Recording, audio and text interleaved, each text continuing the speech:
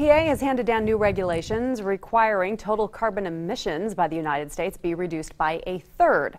It's a move that's been praised by conservationists, but power companies aren't sure what it means for our power supply. Jake Melder is live in studio with more. In Idaho, we draw power from several sources, and some of them create carbon emissions. So as state officials figure out their next step, the looming concern is, will we feel the hit in our wallets? Power rates in Idaho are some of the cheapest in the country. That's in part because the bulk of our energy is produced in hydroelectric dams. But 2 natural gas factories are under the gun for reducing emissions to comply with the president's goal of an overall 32% reduction. We're already seeing climate changing in Idaho from carbon pollution. And this rule is really the first time the country's controlled carbon pollution from the power sector. It's a really important step forward.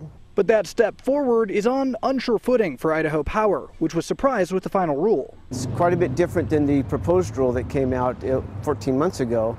So it's going to take quite a while for us to go through it to understand the nuances of the new rate and the calculations and so forth. It's going to take us a while to go through that to determine actually what will the impact be to Idaho or to Idaho Power.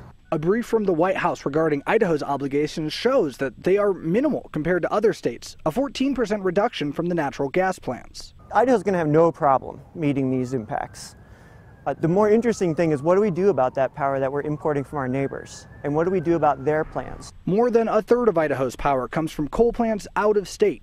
It's part of a web of energy sources that Idaho Power uses to create reliable and relatively inexpensive electricity for your home. Any changes to that type of dispatching, or how we're going to allocate the generation, any type of shift like that could have a potential negative impact to the customers as far as rates.